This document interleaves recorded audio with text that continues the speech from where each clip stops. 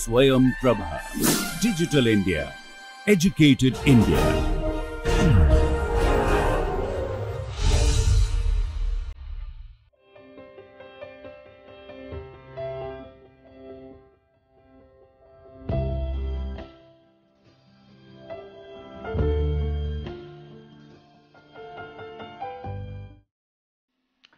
So, welcome back to the lectures on Engineering Mathematics 1, and this is lecture number 14, and again we will continue here the differentiability of functions of two or several variables, and there will be many worked problems today. So, what we have observed in the previous lecture, that the equivalent definition of the differentiability here, instead of expressing this delta z in terms of a delta x, b delta y, and epsilon delta x plus epsilon delta 2 y, we can also find out this limit, and if this limit equal to 0, then the function is differentiable. And we have observed that this limit definition was quite useful for proving the differentiability of various functions. We have also observed that the necessary conditions are also important, because if we check these necessary conditions first and we observe that, for example, the function is not continuous, or the partial derivatives do not exist, or one partial derivative does not exist, in that case we can immediately conclude there that the function is not differentiable, because these are the necessary conditions for differentiability. And we have also observed the importance of sufficient conditions, because if we show that the continuity of one of the partial derivatives, and then we can conclude that the function is differentiable without proving the differentiability using the definitions here given above. So, let us discuss the problem here. The differentiability at the origin of this function f x y is equal to x y cube over x square plus y square, and this is 0 when x y equal to 0. So, at origin this is 0. First we check the necessary conditions, and we should do basically in all the problems, because these are the necessary, these are the conditions which the function must satisfy before going to the differentiability.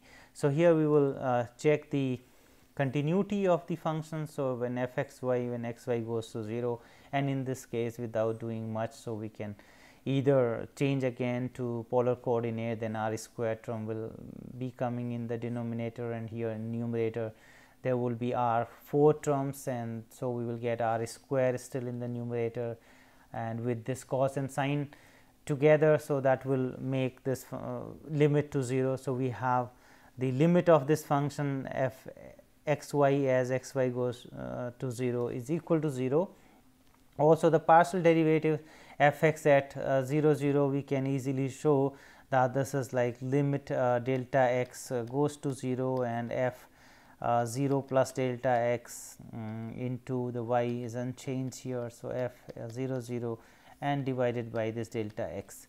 So, since this 0 is here and we have the product there. So, this will be 0, and here also this will be 0. So, 0 minus 0, we will get this partial derivative as 0. So, this is 0, and similarly the f y will be also 0. So, we have the existence of the partial derivatives, and we have the continuity of the function at 0 0 point. Now, for the sufficient conditions, so we need to check the continuity of these partial derivatives at 0 0. So, we need to get the f x, the partial derivative of x at all the points here, at least in the neighborhood of this 0 0 point. So, to get the partial derivative at x y not equal to 0 0, we have to differentiate this function with respect to x. So, treating this y constant. So, we will just differentiate this with respect to x, keeping this y as constant because of this partial derivatives. So, this will be equal to, this is square here, whole square, and this will be x square plus y square. So, the derivative of this with respect to x will be y cube, then minus this x y cube, and the partial derivative here with respect to x, this will be 2 x. So, this x square y cube, here also we have 2 times x square y cube. So, we will get minus this x square y cube, and then here y power 5, this is y power 5 here, and x square plus y square whole square, this is here. So, at this non-zero point x y not equal to 0 0, we can get the derivative, partial derivative with respect to x or partial derivative with respect to y directly from taking derivative of this function with respect to that variable and keeping the other variable as constant. And to get this at 0 0, we have to use this fundamental definition of the differentiability, which we have just got here. This f x at 0 0 was 0, so it is 0 here. So, we have now evaluated f x at x y point in the neighborhood and also at 0 0, and now for continuity we have to take the limit as x y goes to 0 0 of this function, whether it is equal to 0 or not. If it is equal to 0, then we can claim that the function is differentiable because of the sufficient condition, otherwise we have to go further to test the differentiability. So, here if we take this limit as x y goes to 0 0 f x x y, so in this case we will observe that like if we substitute here, if we change to the polar coordinate now, so we will get here r square, so r 4, but there we will have r power 5, and so we will get 1 r there in the numerator, and since r goes to 0 to go to x y to 0 0, this value will be 0. So, here the f x is continuous because this is equal to 0 and this is the value of the f x at 0 0 point. So, we have the continuity of the partial derivative, and that we can use now to prove the differentiability of this function, because the partial derivatives exist, function is continuous. So, we have the necessary conditions. For the sufficient condition, we have to show that one of the partial derivatives is continuous. So, here we have shown that this f x is continuous, and that is enough to prove that the function f is differentiable at 0 0 point. The next problem here we will discuss the differentiability again at origin of this function y cube sine 1 over y square when x is not equal to 0 and x is equal to 0, this is 0. So, we will test the continuity of f and the existence of the partial derivative, which is easy to see again. So, for the continuity we have to take this limit as x y goes to 0 0 of this function x y, and which is trivial here because this is a bounded function sitting, and then x y go to 0. So, this y goes to 0 and this will be 0, and this is the function value also at 0 0 point. So, we have the continuity of this function and also the existence of the partial derivative. For that we have to consider for partial derivative with respect to x, we need to show that this limit 0 plus delta x. So, 0 and minus this f 0 0 divided by delta x. So, here this y is 0. So, this will be 0 and this is again here 0. So, we have the 0 minus 0. So, this is also 0. So, we have the existence of the partial derivative with respect to x. Similarly, we can show the existence of partial derivative with respect to y. For that we have to consider the delta y goes to 0 and f 0 delta y minus this f 0 comma 0 and then here delta y. So, since x is 0, the value of this function is again 0, and here also the value of this function is 0. So, we have again 0. So, the continuity of the function and the existence of the partial derivative we have seen, it is easy now. And next we will show the continuity of this f x. We will try to get the continuity of the partial derivative with respect to x. So, for that again we need to compute the partial derivative when x is not equal to 0, and we have to also get this. We have already seen that this value is 0 when x is equal to 0. So, at least at 0 0 point we have seen it is 0. Now, here to get this when x is not equal to 0, we have to directly differentiate this with respect to x. So, the y cube will be as taken as constant here. For sine we will get the cos term 1 over x square, and the derivative of 1 over x square will be minus 2 over x cube. So, this is the derivative when x is not equal to 0, and we can get this derivative as 0 when x is equal to 0 by the fundamental definition of the derivative. So, in this case, and what we will show now, that what happens when we take the limit here as x y, or basically this x goes to 0, we are approaching to the origin here. What will happen to this limit? So, when we take this limit here f x at x y goes to 0 along this path y is equal to x, this is easy to see. So, if we take this path y is equal to x here, then what will happen to this limit? This limit will be minus 2 and this cos 1 over x square, and the limit x goes to 0. So, in this case this limit does not exist. It clearly one can see this cos 1 over x square, this is not a definite value. So, here this limit does not exist along this particular path itself. So, we can say that the limit of f x as x y goes to 0 0 does not exist, and hence this f x is not continuous function in this case. So, it does not help us to prove the differentiability of this function at this point of time.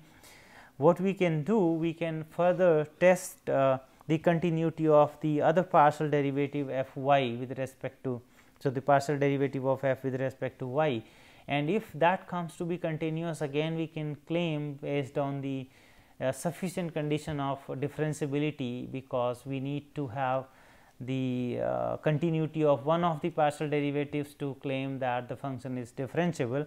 So, in this case this f x is not continuous. So, we will check now the continuity of the other. So, in this case again f y we can compute here by treating this x constant. So, this will be just 3 y square when x is not equal to 0, and 0 when x is equal to 0. So, we will take again this limit as x y goes to 0 0 of this f y at the point x y. So, here one now the situation is different. So, here when x y goes to 0 0, so this term will go to 0 and something finite is sitting here. So, in this case there is no problem to get this limit as 0. So, the limit of this function 3 y square cos 1 over x square when we take x y to 0 0 from any direction.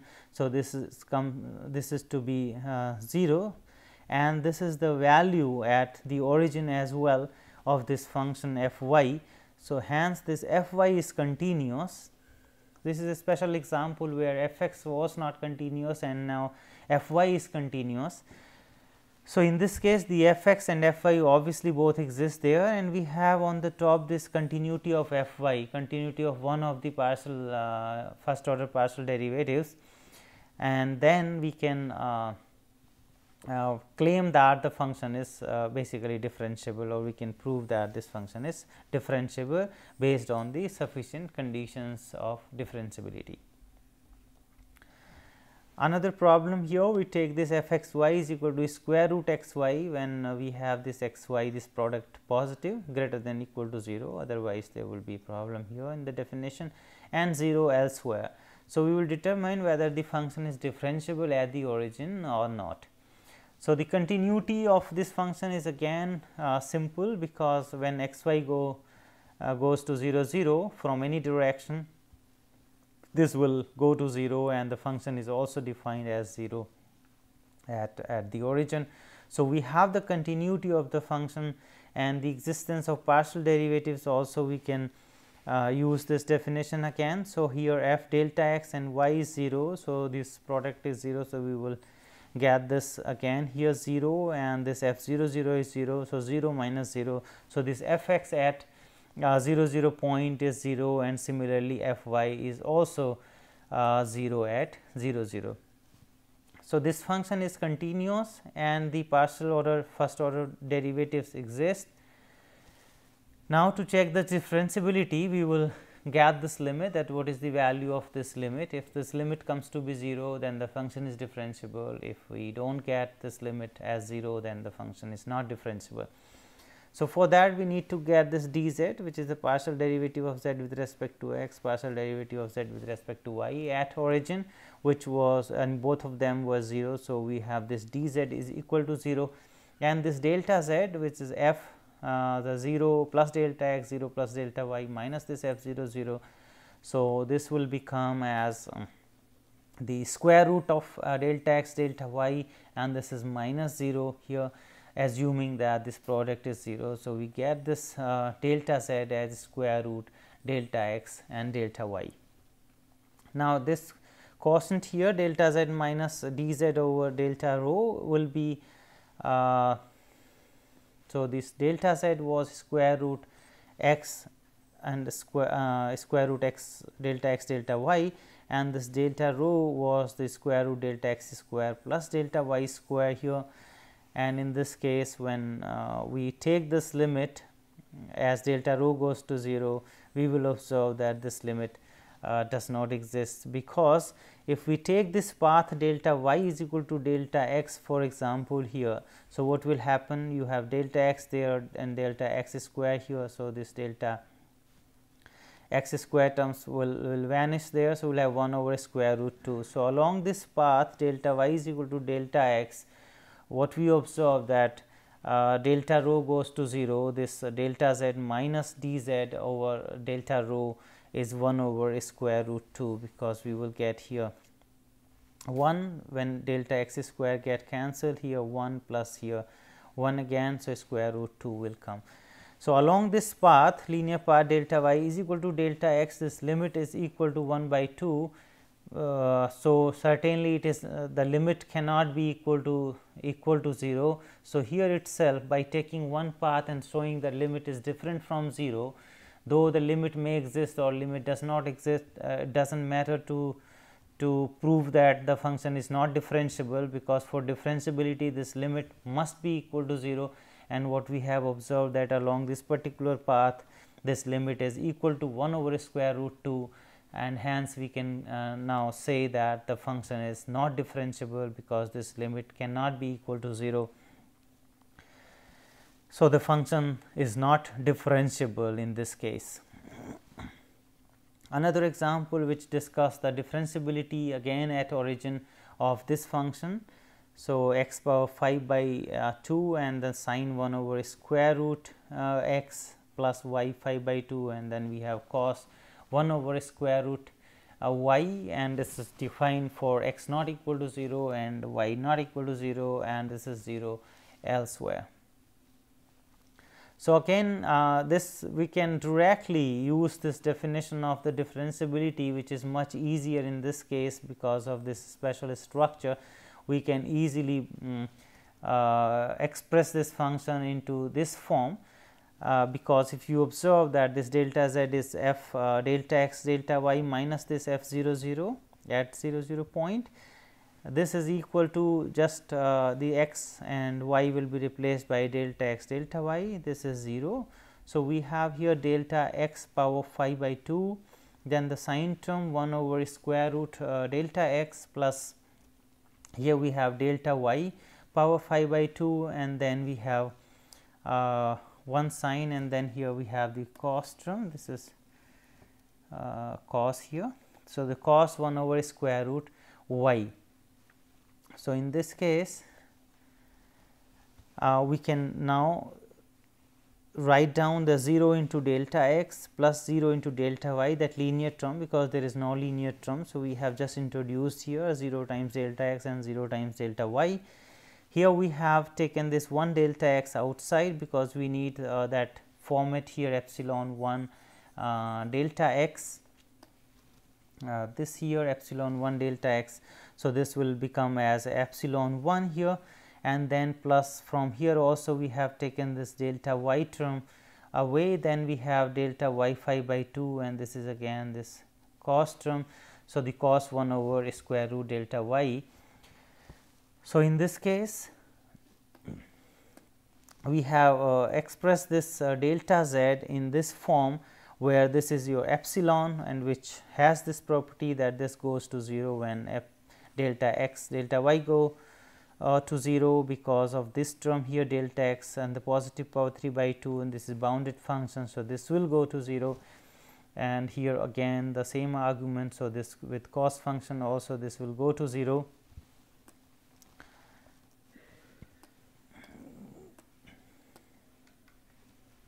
So, in that case this function is differentiable because we can easily express this function in this form a times. So, this is going to be the partial derivative of that function at 0 0 with respect to x, and this is going to be the partial derivative with respect to y at 0 0 point, and delta y plus this delta x, this is epsilon 1 term, delta y epsilon 2 term. So, here it was very easy directly because of this function to express in this form as delta z is equal to a delta x plus b delta y plus epsilon delta x plus epsilon delta y, and then we have proved that this function is differentiable. Another example here, that f x y is defined at 0 when x y not equal to 0, and when x y the product is 0, then this function is 1. And we want to check the existence of f x and f y at origin, and we also want to know whether the function is differentiable at origin or not. So, to get the existence of f x and f y at origin, we use this definition, fundamental definition of the derivative. So, we have limit delta x to 0 f delta x 0 minus f 0 0 over delta x, and now you note that this f delta x 0. So, this product here of the argument is 0. So, the value will be coming from this one. So, this is 1 and f 0 0. So, again this is 1 here. So, 1 minus 1, this is 0, that limit is 0. Similarly, for f y, when we have delta y to 0, now this is delta y to 0 and f 0 delta y minus f 0 0 over delta y. So, in this case again this is 1 and this is also 1. So, we have 1 minus 1 again 0 as the partial derivative of f with respect to y at origin. So, now we will check the continuity of f at origin. So, for that, if we observe that what is the value of this f x y of this limit when x y goes to 0 0 along x is equal to y. So, along this x is equal to y, what we have along x is equal to y line, if we approach to this origin point here, what will happen? So, here at all these points the x y, the product is not equal to 0. At any other point than origin, the product is not equal to 0. So, the function will take the value 0. So, when we are approaching along this x is equal to y line towards this 0 0, we have the function value 0 0 0 0, whatever neighborhood we take close to 0, the value of this function is 0, because the function is defined as the value is 0 when x y not equal to 0. So, when we are approaching to origin along this line here, the function is taking value as 0, whatever close we are to the origin, the function will take the value 0, only at the origin it is 1. So, there is a point of discontinuity here. So, this limit along this x is equal to y is 0, whereas the value of this function at origin is 1. So, we can clearly see then the function is not differentiable or is not continuous. So, this is not equal to the function value at 0 0, hence this function is not continuous at origin, and since the function is not continuous, we can decide about the differentiability, because the continuity is the necessary condition for differentiability. If the function is not continuous, definitely the function is not differentiable. So, this function f is not differentiable at origin. We do not have to go for any other test for differentiability because the function is not continuous, though the partial derivatives exist in this case. So, one of the necessary conditions here is fulfilled, but the continuity is also the necessary condition for differentiability, which is not fulfilled here. So, the function is not continuous, and hence the function is not differentiable without any further test. The last example here, we take this f x y is equal to x square plus y square divided by absolute value of x plus absolute value of y when x y not equal to 0 0 and the value is 0 when x y equal to 0 0. So, this is a mistake here, we have this equal to here, yeah, not this is equal to 0 0. So, we will check whether this function is differentiable at origin.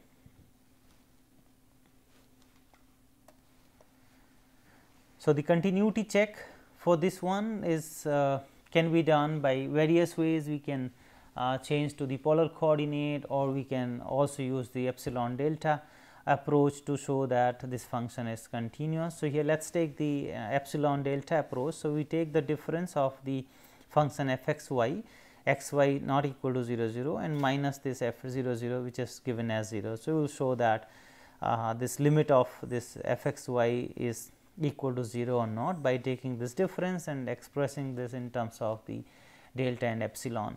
So, here this is x square plus y square over modulus x plus modulus y, and then we can add here plus 2 times absolute value of x plus absolute value of y to make this square here. So, when we are adding in the numerator, the quantity will be bigger. So, we have this bigger quantity, and that is whole square because we have added this term here plus 2 times absolute value x absolute value of y, and then this term here becomes this whole square. And now, this is the same term. So, one will get cancelled. So, we have absolute value of x plus absolute value of y, and in one of the earlier lectures we have seen that this here is less than equal to square root 2 and square root x square plus y square, which is again we have converted into the delta neighborhood of this 0 0 point. So, this is less than square root 2 and in terms of delta, and this everything we want to make less than the arbitrary number epsilon. So, by this relation here we have found that for given epsilon we can set this delta, so that this f x y minus this 0 0 term is less than the epsilon. So, by choosing this delta here less than epsilon by square root 2 for given epsilon, we have this delta now. So, that this difference is less than epsilon, and that is the epsilon delta approach for showing the continuity. So, we have shown that if we choose this delta here, then this difference will be less than epsilon whenever we take any point x y from this delta neighborhood of this 0 0 point, and this implies that the function is continuous. So, moving next now to show the differentiability of this function. So, now we will show the existence of the partial derivatives. Again, as per the definition here, we have f delta x 0 minus f 0 0 over delta x. So, what is this term here? The y will be set to 0. So, you have this delta x square and divided by this absolute value of delta x and delta x. So, this will be this term, and now, so this delta x will get cancelled. We have delta x over more absolute value of delta x. So, if this delta x goes to 0 from the right side, then this will be 1, and when it goes to 0 from the left side, then this value will become minus 1. So, hence this limit does not exist, because this we have here either plus 1 or minus 1 as the limit when this delta x approaches to 0 from the positive side, when delta x approaches to 0 from the negative side. So, hence this limit does not exist, and in this case we can now we have shown just for the one derivative the f x here, but since the nature of this function, it is a symmetric here x square plus y square over this one, we can also show that f y at 0 0 does not exist.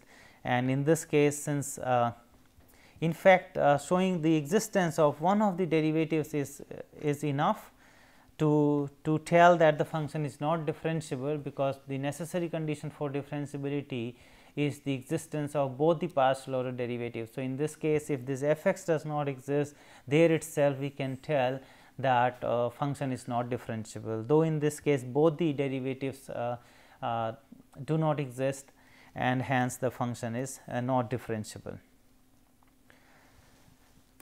So, coming to the conclusion now. So, what we have observed that the investigation of this differentiability, we can use the necessary conditions, because the continuity and the existence of partial derivative, if one of them is violated, then we can prove that the function is not differentiable, or using the sufficient conditions also we can discuss the differentiability of a function. So, the continuity of one of the partial order derivatives is sufficient for the differentiability of the function.